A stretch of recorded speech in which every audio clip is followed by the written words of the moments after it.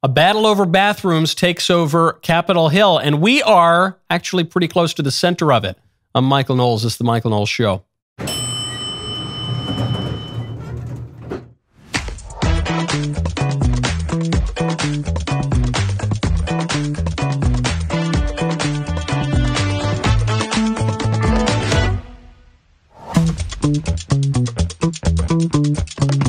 Welcome back to the show. I mentioned on the show 5 or 6 days ago that this trans issue on Capitol Hill was going to be a big deal, and the libs were going to try to put a man in the women's bathroom, and Republicans were going to have to deal with this fight. It was inevitable. And Congressman Nancy Mace has taken up the issue and actually stood up for sanity and reality and the rights of women. And Nancy Mace is going to be on the show. We'll get to that in a moment. First, though, I have an announcement that I'm very excited about. This is one that I've been waiting on for something like 9 months now. It is finally here, and it is going to sell out. That is a product that I have been personally involved with for a long time at a very deep level, the Mayflower Dawn Petite Coronas. These are these cute little Mayflower Dawns. I've been calling them Mayflower Compacts. I like that. 5 beautiful Petite Corona cigars. I'm going to light one up right now. These cigars are not to be confused with cigarillos. Cigarillos are nice cigars too, but the cigarillos are machine-made usually, short filler. It kind of blurs the line between a cigar and a cigarette. These are fully cigars. These are hand-rolled, long filler, beautiful wrapper. The blend, same blend as the Mayflower Dawn, but it's just a cute little size. You know, maybe you want that nice 15-minute smoke. No big deal. I'm gonna light it here. Traditionally, cigar smokers, especially if you're old school, you like the smaller ring gauge. The ratio of wrapper to filler is a little bit better. I love them. I like these more than the gigantic baseball bat ring gauges. They're finally here. They're in the shop. They're going to sell out. You want them for Thanksgiving or Christmas, get them now.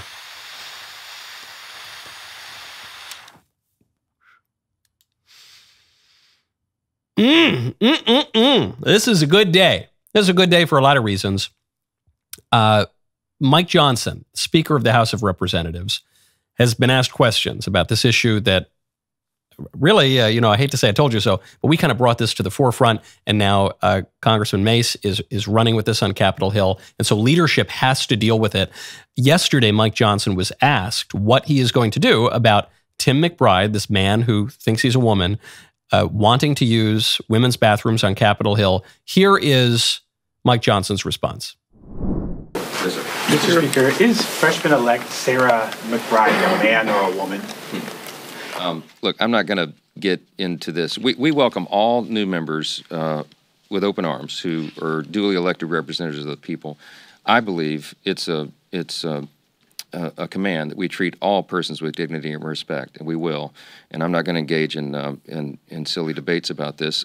There's a concern about the uses of restroom facilities and locker rooms and all that. This is an issue that Congress has never had to address before, and we're going to do that in deliberate fashion with member consensus on it, and we will accommodate the needs of every single person. That's all I'm going to say about that. Yes, sir. Do you plan on bringing Nancy Mace's transgender bill and putting that into the rules package?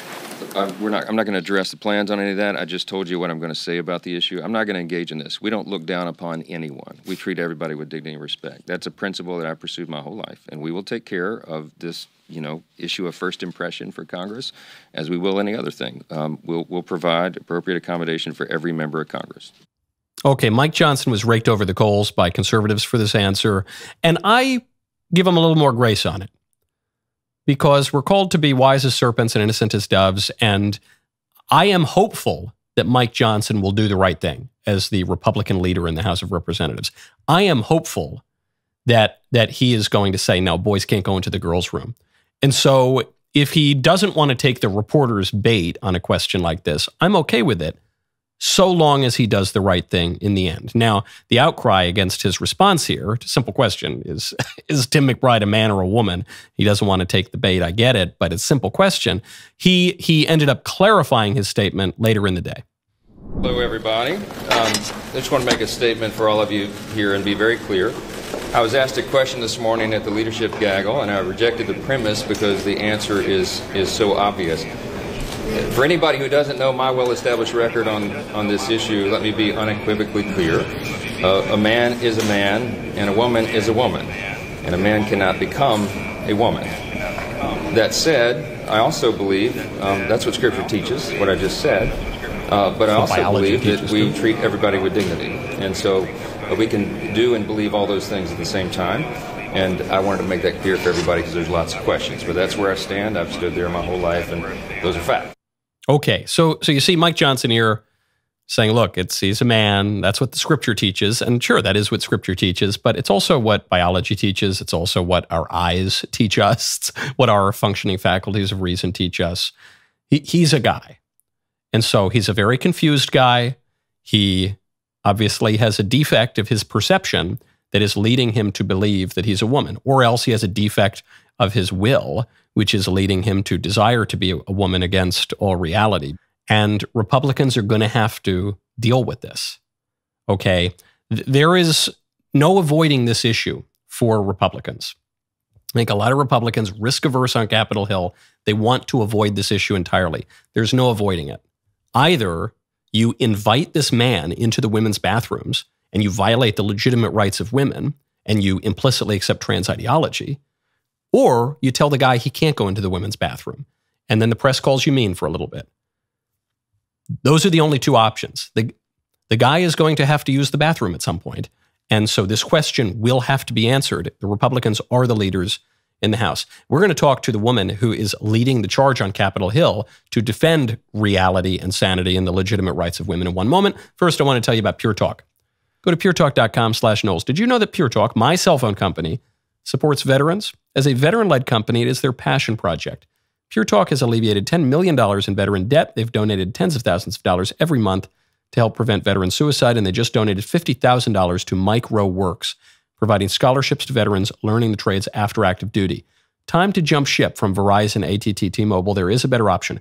Pure Talk gives you the same great coverage, gives you America's most dependable 5G network for half the cost. And you will be helping our vets. It's a win-win. Here's the best part. When you switch your cell phone service to Pure Talk on a qualifying plan, you will get 1 year free of DailyWire Plus Insider. This is a crazy deal. The only way you can get this special offer is by going to puretalk.com/Knowles, or you can call and mention my name. Definitely mention my name, though. Go to puretalk.com/Knowles today. Switch over to a qualifying plan. And if that is not inducement enough, best coverage, half the price, support veterans, you also get 1 year free of DailyWire Plus Insider. We are extremely privileged today, not just to be commenting on what we think is going to happen on Capitol Hill with the McBride fight, the question of whether or not women on Capitol Hill still get to have their own bathrooms. We actually get to speak to the woman who is leading the charge to defend reality and the rights of women. That would be Congressman Nancy Mace. Representative Mace, thank you so much for taking the time to come on the show. Yes, sir. And thank you for talking about this really important topic. Do women have rights or not is the question at the end of the day. And it needs to be answered. It's a simple question. I was hoping that all of your colleagues in the Republican conference would leap at this and say, this is so obvious. As a matter of justice, women deserve their own bathrooms. Even as a matter of politics, the vast majority of Americans are on board with reality on this issue. And yet, so far, you are basically the lone voice. So please tell me a little bit, what is this resolution you are proposing and what are the next steps? Well, I filed a resolution this week that would ban biological men from women's private spaces. So that would be the bathroom, changing rooms, locker rooms up here on Capitol Hill. But I'm not going to stop there. I'm also filing a bill that we're giving you exclusive copy to and copy with that would ban biological men from women's restrooms and women's private spaces and every federal property across the entire country. So I'm going to do everything I can to protect women and girls here on the Hill, but also all across the nation. I mean, this question needs to be answered. Do women have rights or not? Are we going to allow these men to bully us into submission? And I say, no more. I'm done with this. I mean, I was built for tough. There's no amount of bullying and threats on my life that they've made this week that's going to stop me from this. And I was the first woman to graduate from the Citadel, the Military College of South Carolina. I was built for tough, and I am not going to back down. And I'm urging my colleagues to join me in this fight. This is common sense. This isn't controversial. So you mentioned this is an exclusive. Thank you for breaking the news here. You're not merely introducing a resolution into the House to say, look, female members of Congress get to have their own bathrooms. You are going further to say we're gonna defend reality and the rights of women on all federal properties. My first take is, wow, that's so ambitious and radical. And then I have to correct myself. I say, wait a second, this is the way things always were. This is just common sense. But I guess common sense isn't so common right now. Well, common sense is out the window. There are literally members of Congress today that are saying I'm a bigot and that I'm a bully because I'm defending my right to privacy. Now, a lot of people may not know I'm a survivor of rape. I was raped at the age of 16. I'm also a survivor of domestic abuse and sexual abuse. And so I am absolutely triggered by the idea of a man's genitalia being in my bathroom or a locker room or a space where I'm changing. That is a hard pass for me. And it will come to throws. There will be fists if this happens. I mean, I just can't even. I'm absolutely triggered by the idea that women don't have rights in this country, and I'm going to make sure that I protect them. And this shouldn't be controversial. I came from a district that's as purple as my dress, and as you say, independents are with us.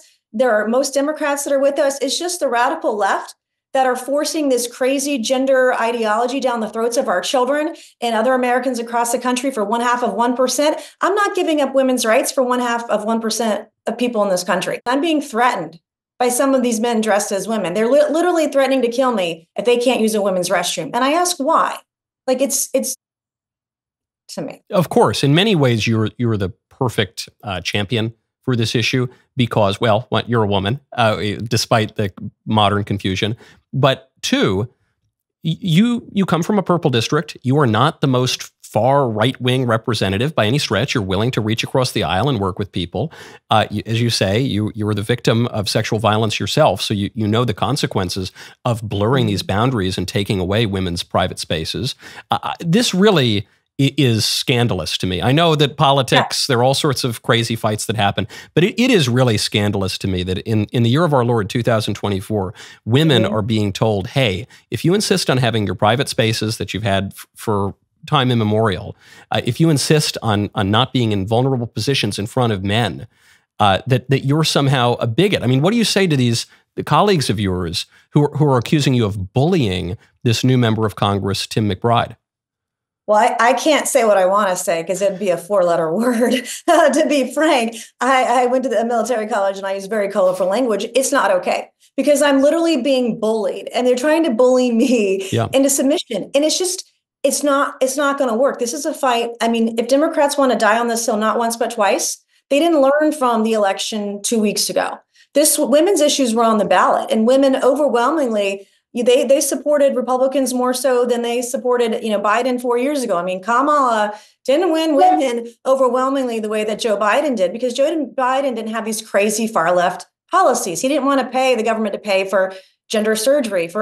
This stuff is crazy. And, we have to draw a big fat red line in the sand and say no more because my rights are worth fighting for.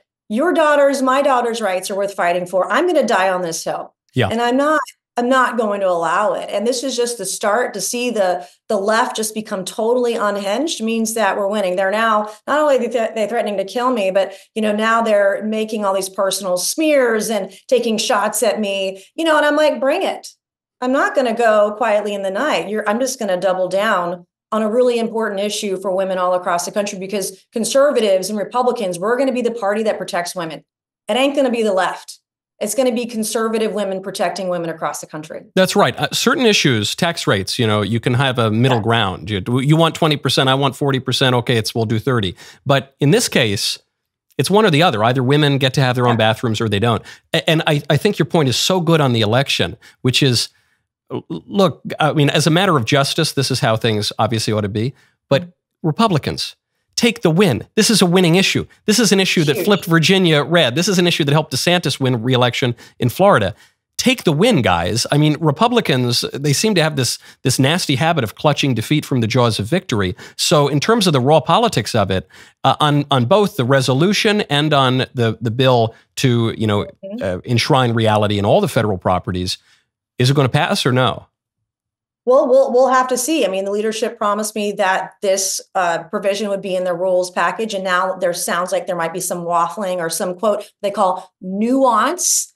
I'm not here for nuance. There's nothing nuanced about men and women, especially when you're trying to protect women from abuse. And I'm not going to allow it, not on my watch. And I'm going to fight like hell for women and girls on the Hill, for women and girls across the country. And the raw politics of this is that this is reality. And we have to fight for our reality. We have to fight for our rights. And it's crazy that in 2024, here we are, just over 100 years since women's suffrage, we're here having to have this debate. To me, there is no debate. This is not up for debate. Yeah. Women get private spaces. And I'm not going to allow some guy, with his genitals out, be walking around in front of other women and girls. It's not going to be the reality, not in my country, not on my watch and over my dead body. It's so offensive. It's dangerous to women, as we've seen time and time again. And it is deeply disrespectful to force all of us to lie. It's one thing you want to live in.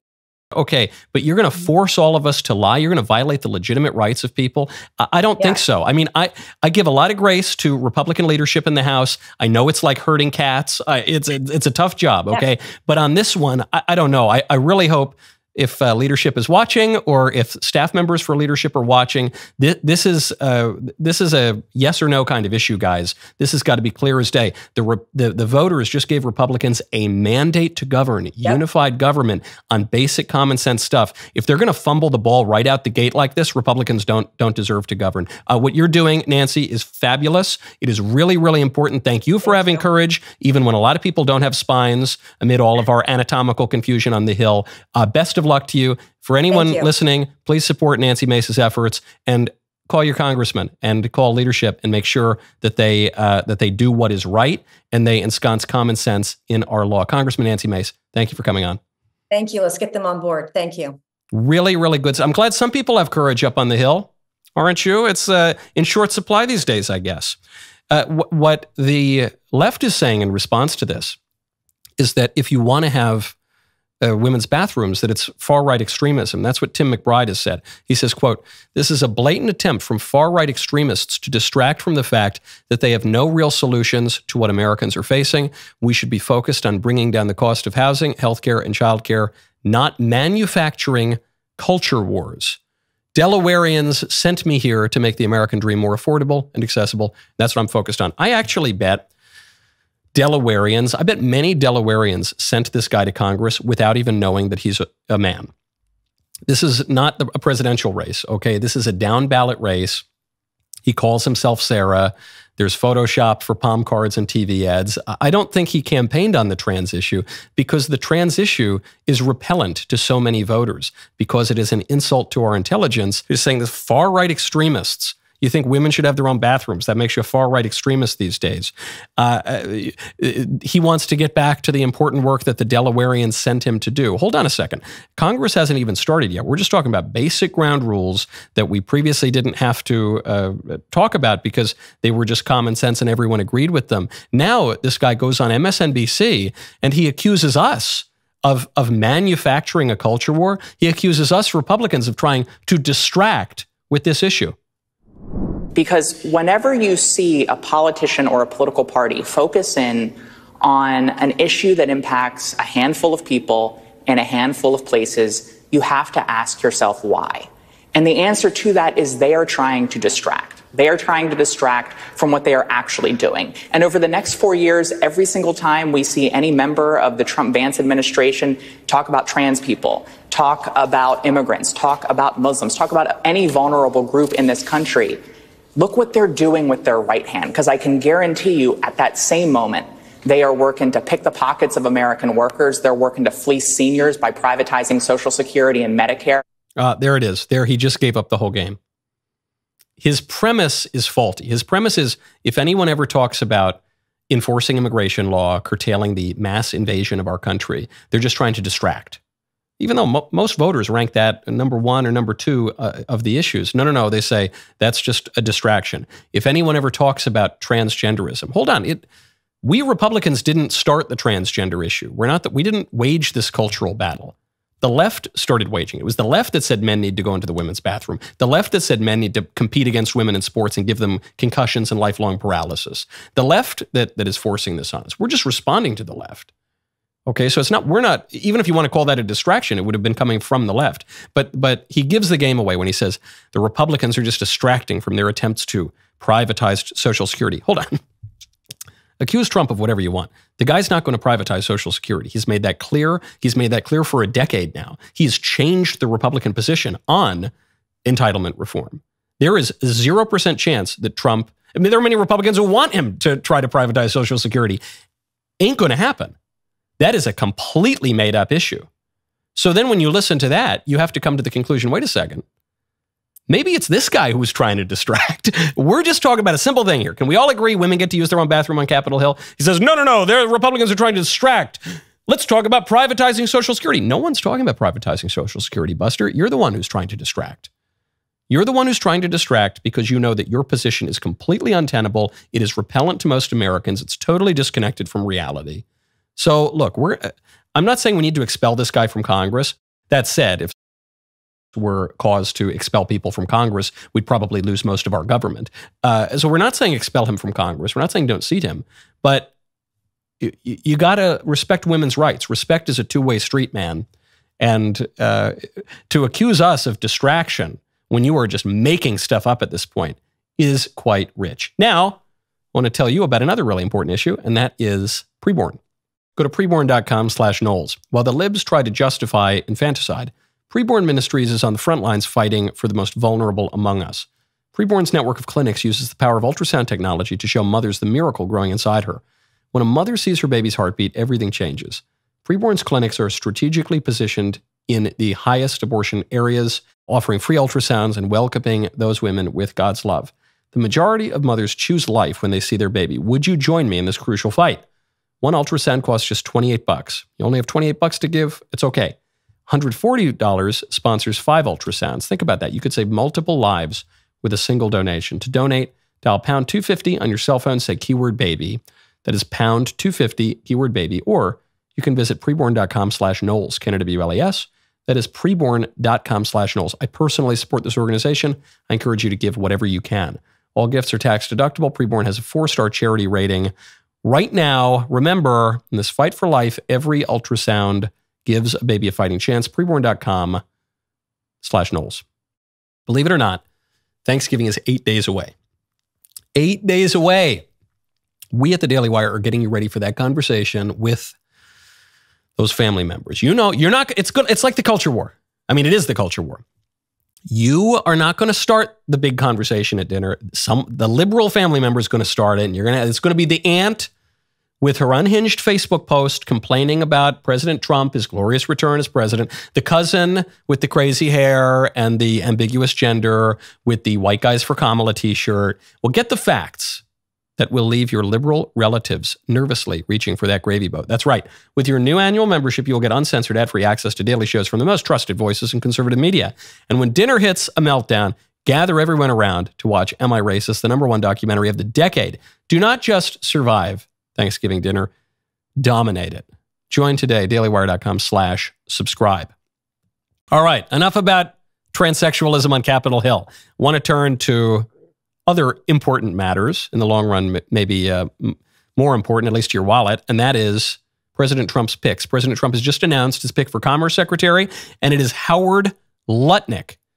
Howard Lutnick is the chairman and CEO of Cantor Fitzgerald. Cantor Fitzgerald, a legendary company in New York because most of the company was wiped out in the 9/11 attacks. It was just so awful. I remember my mother knew a friend of hers worked there.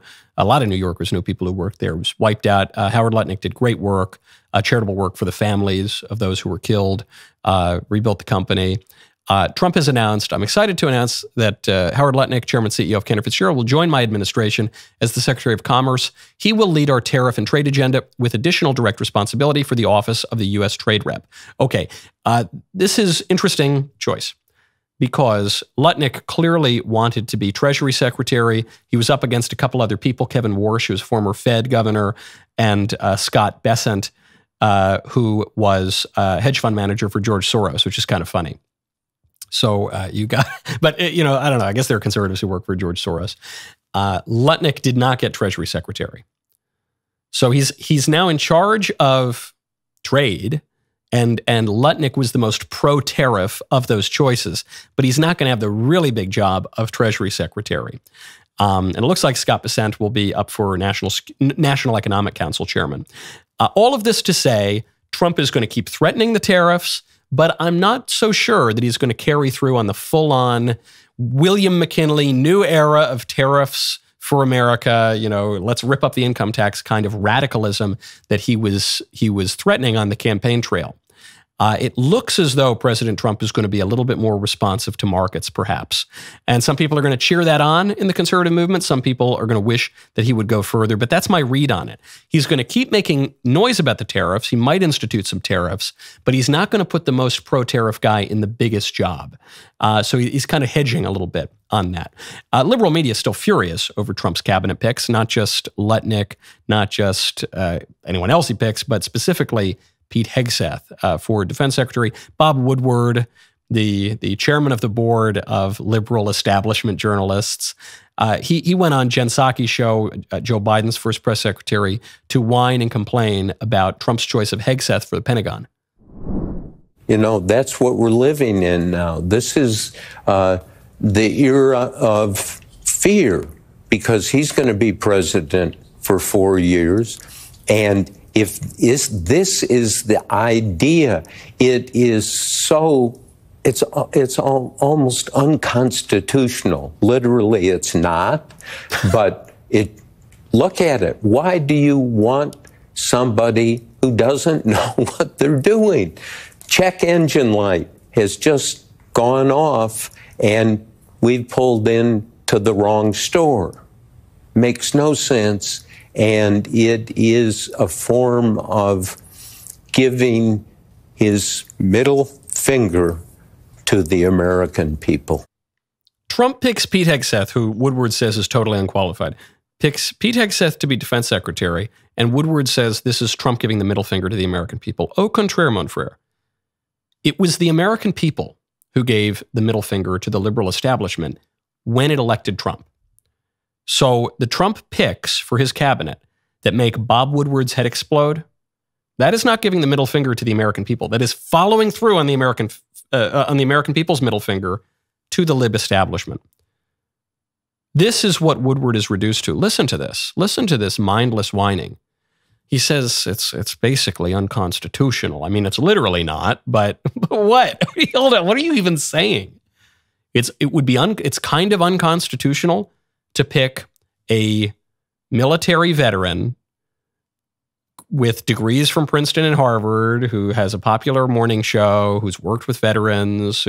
It's sort of unconstitutional to pick that guy to run the Defense Department. I mean, it's literally not, but okay, then what are you saying? But it's just, it's just not good. He's not the guy I would have picked. Right. That's why Pete Hegseth got it. It's because he's not the guy you would have picked. Bob Woodward has a career because in the 1970s, he partnered up with the deep state to overthrow another very popular U.S. president, Richard Nixon.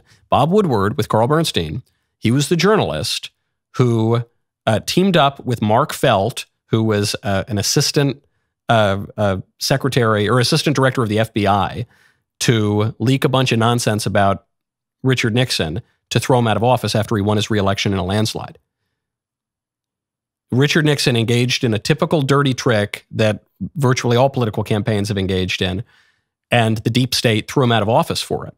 And so Woodward was a propaganda outlet. He was a tool for the administrative state, the bureaucracy, to overthrow a popularly elected president. And he's still kind of doing that now. He's still opposing popularly elected presidents now.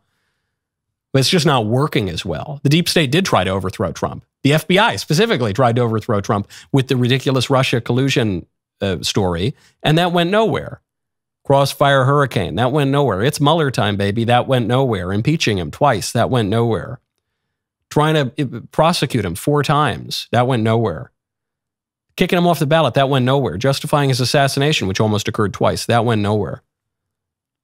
So now he's just reduced to whining on a show that very, very few people watch. These guys are much less relevant today than they were even 5 years ago. There's a report that just came out from AP. Less and less relevance for the establishment media, including the Associated Press for that matter. 1 in 5 Americans gets his news primarily from influencers. That's the headline. This is what they're all whining about. Can you imagine? They're not reading the New York Times anymore. They're not reading the AP. They're not listening to Bob Woodward. They're getting their news from influencers. Oh, what a disgrace. But what does that mean? This is a finding drawn from a survey of 10,000 adults. So it's a big survey. But what does it mean to get your news from influencers? Does it mean just some like random chick on TikTok? No, it means other people. It means podcasters. It means streamers. It means people who have actually as much credibility, or I think significantly more credibility than the establishment media, who have beclowned themselves, who have not only done the bidding of the state, but who have lied on behalf of the state, who regularly get stories wrong. The New York Times constantly getting stories wrong. That's why people are tuning them out and tuning into the streamers. MSNBC's Mike Barnicle, kind of funny that his name's Barnicle, and he's lamenting his irrelevance and how the times they are a-changing. Mike Barnicle just came out and he's wondered. He said, I don't know how to make cable news relevant again. I don't know how we make ourselves relevant again, because we can't compete with 20-second snippets on an iPhone, walking up the street, morsels, getting your entire news digest of the day in less than a minute on your phone as you're walking under the crowd with coffee in one hand and your phone in the other. I don't know how we catch up to that. How do we compete with these short-form people who are deceiving gullible rubes into pretending they can get all their news in 20 seconds? Hold on. Ironically, that is not what influencers do, and podcasters and streamers. That's not what they do. Ironically, that is what cable news did. And that is in large part why they're tuning it out. What's an influencer? I think I'm technically an influencer. Ben Shapiro is technically an influencer. Joe Rogan is kind of an influencer. He's not a cable news host, that's for sure.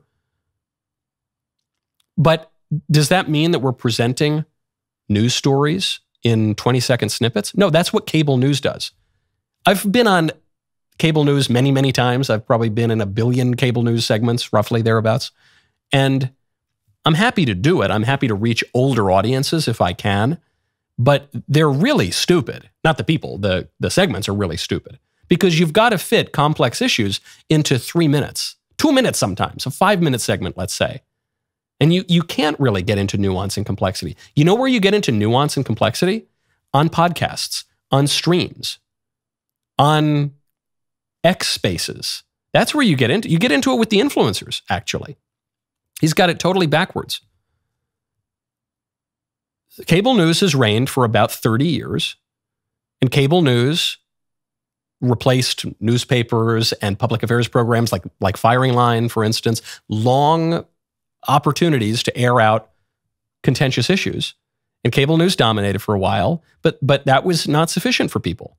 People got sick of the stupid 30-second sound bites. That's why they turned to podcasts, which is in many ways not a destruction of the old media. It's a restoration of the best parts of traditional media, which these guys totally blew. But the whining continues. Joy Behar now whining on The View, demanding that we stop claiming that Trump has a mandate. And by the way, this idea that Trump won with some kind of mandate is not true.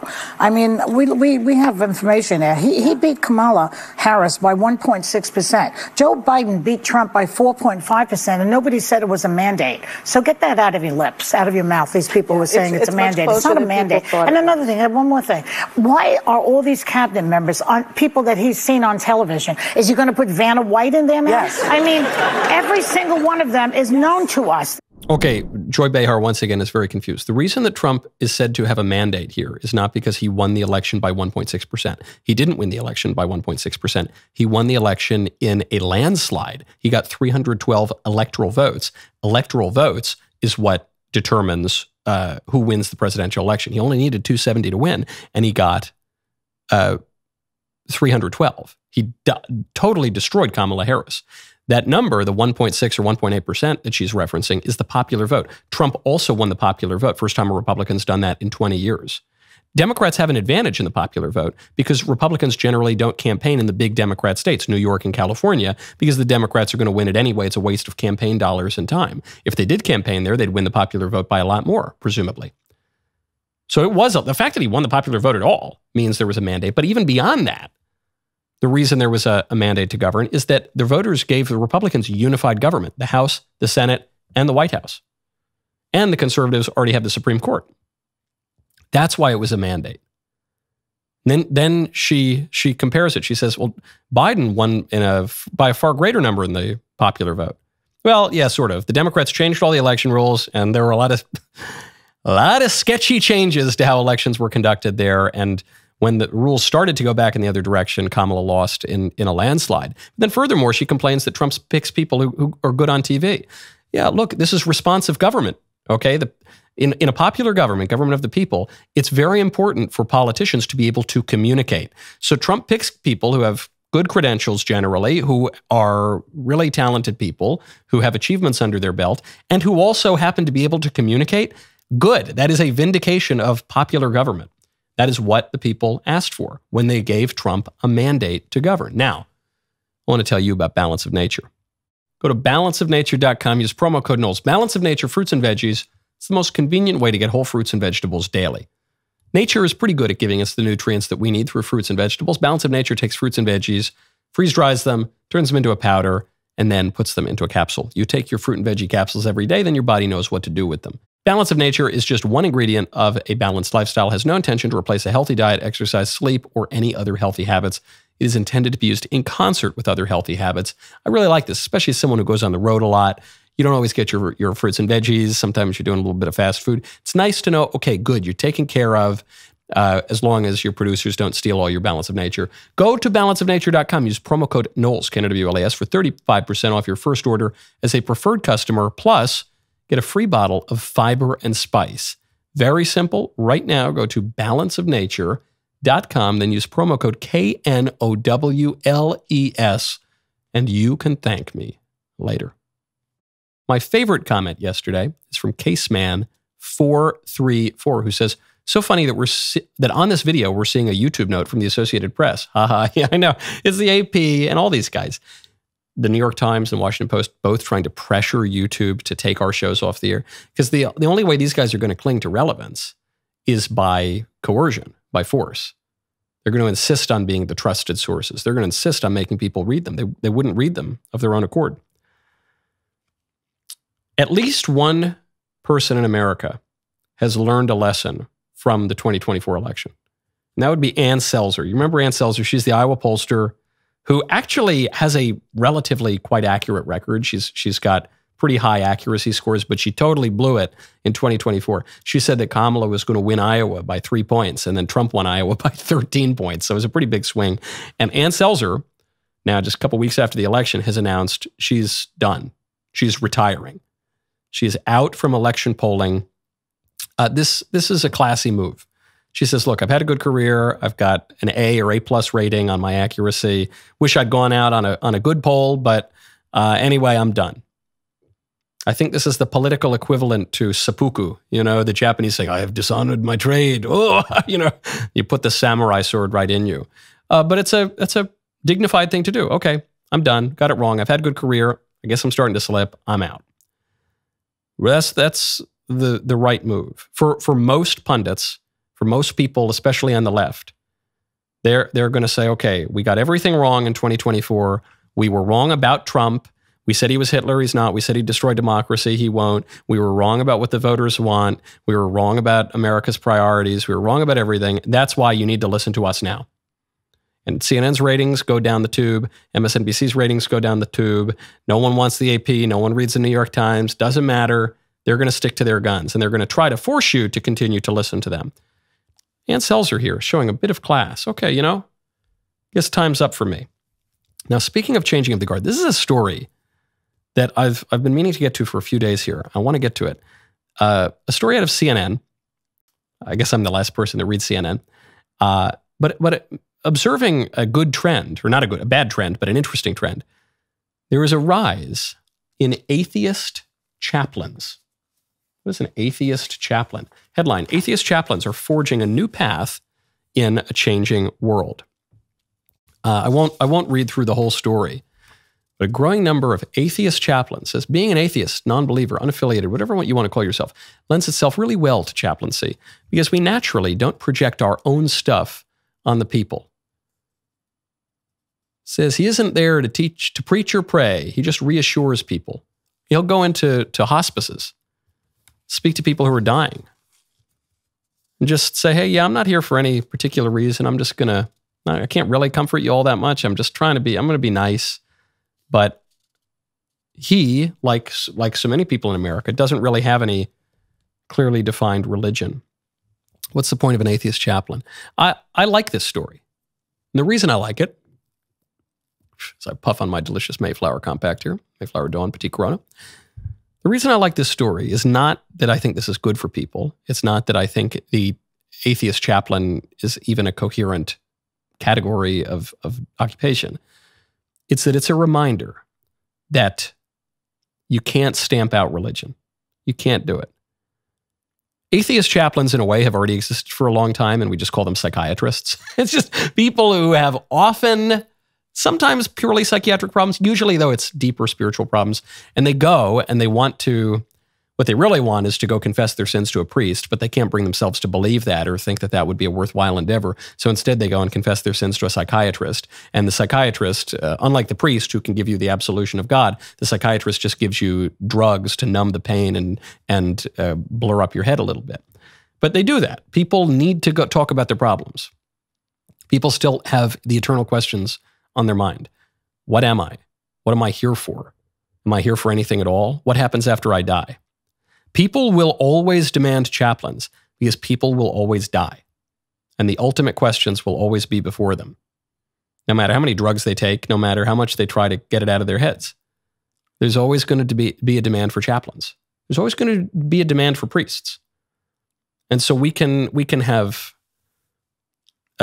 harmful, unhelpful versions of chaplains and priests, self-help gurus, and modern liberal yoga teachers with face tattoos. You're gonna have that, but you're still gonna have that longing because man is fundamentally a religious creature, and because man is made in the image and likeness of God, we're always going to have that longing. We're always going to have that there. So the question is not, as I say this for the Republicans at the top of the show, bring it full circle. The question is not, will you deal with the transgender issue on Capitol Hill or not? The question is just, what are you going to do about it? Either you're going to let the man into the woman's bathroom or you're going to protect women's bathrooms. But you have to pick one because the guy's got to go to the bathroom. The question isn't, are we going to have priests and chaplains? Are we going to talk about our problems? Are we going to try to find solutions to the eternal questions? The question is just, how are we going to do it? Are you going to go talk to some atheist chaplain while you lay dying, or are you going to talk to a priest? Are you going to go confess your sins to some liberal with a medical degree who's going to give you Prozac?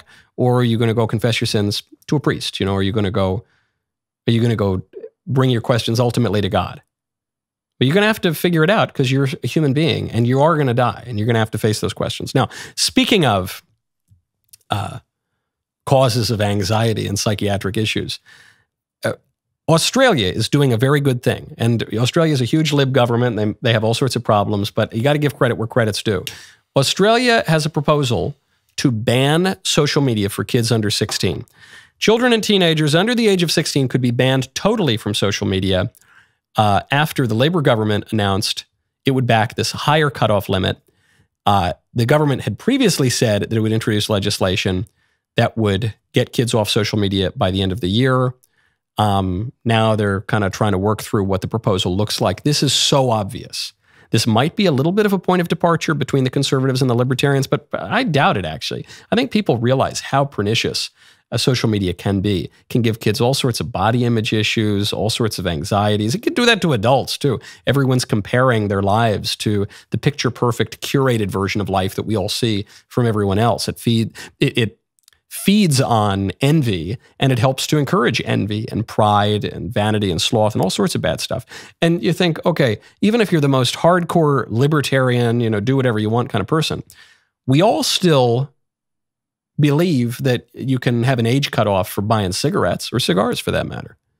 We all believe in an age cutoff for buying booze or for pornography. At least we should. I mean, if you want to go buy a Playboy at the magazine store, you have to show an ID.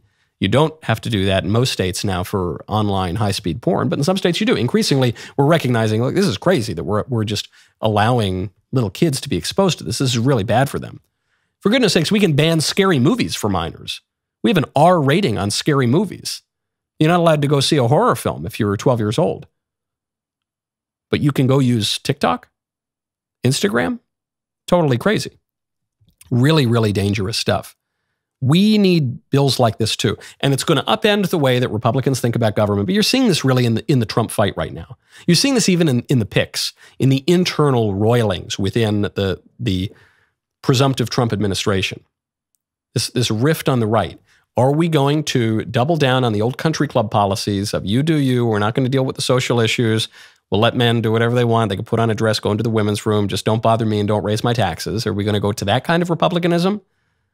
Or are we going to think a little bit more about what kind of society we want to live in? Standards, norms, virtue, dare I say the common good. Are we going to actually dig in on these issues and say, hey, we're not just going to have fights about procedures, how bills are going to be passed, if the federal government's going to take up an issue or if it's going to be left to the states. We're actually going to also focus in on the substance of those issues. Should kids really be allowed into the wild, wild west of social media? Is that good for them? Probably not. All right. So even, every man is my teacher and I can learn from him. Even Australia, which is so nuts. I mean, it's a nation that was founded as a penal colony and they've had extremely far leftist policies. But here I think they've stumbled on something right, and conservatives should take that up too. As we deal with the substance, as we deal with the issues, what is a person? What is good for a person's flourishing? How are we going to live well as a society? How are we going to come to some common agreements on even what the meaning of the word woman is? Well, this would be a good place to say, okay, maybe there's an age limit. No more 12-year-olds on TikTok. There's no member block today because I need to finish my cigar. No, it's because I actually have a fun project I'm working on, but I got to fly out of town. So, no membrum segmentum, mi dispiace, but we'll get to the crème de la crème tomorrow. Until then, I'm Michael Knowles. It's The Michael Knowles Show. See you then.